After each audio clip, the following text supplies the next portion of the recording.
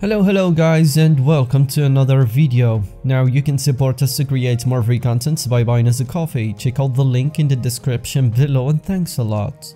Are Debbie Johnson and Tony still together? Where are they now? 90 Day Fiancé fans are now wondering if Debbie Johnson and her Canadian boyfriend Tony are still together or if they are done for good. So stay tuned and let's dive in together into more details.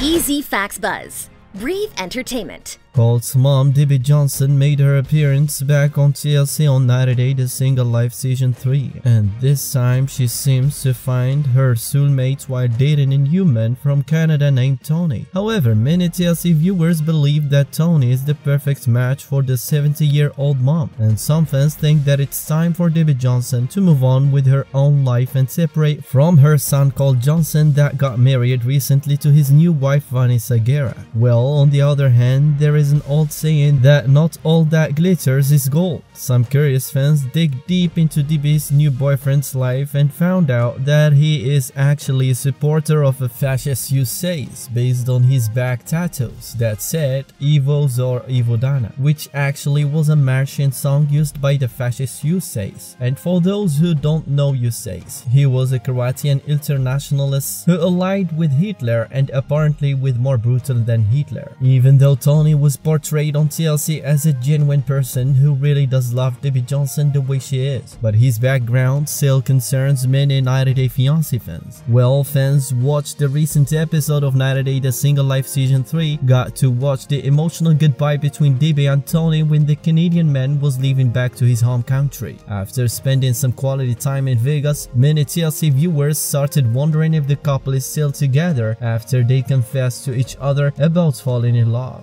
To give fans an update about the relationship status, the pair has been spotted recently hanging out in Vegas and taking selfies with fans in a Sin City, confirming that the couple is still going strong and fighting to make things work out between them despite the long-distance relationship. A Reddit user has shared a selfie with Debbie and Tony and wrote, "Look, my boyfriend, who just flew to Vegas this morning, just sent this to me." However, many 90 Day Fiancé fans were thrilled and excited to hear the good news and have left mixed reactions on social media, and one fan wrote, "Good for her, he seems really suited for her, they look happy. When I went to Vegas in April, I hoped I would run into a cast member like you do, maybe next time." Another one added, "I'm really glad she is happy, she deserves it. She and Colt were so absorbed in themselves when they lived together. Debbie is lonely by herself. Seems she really loved her ex who passed. Nice they are both moving on and finally with separate lives." After all that being said,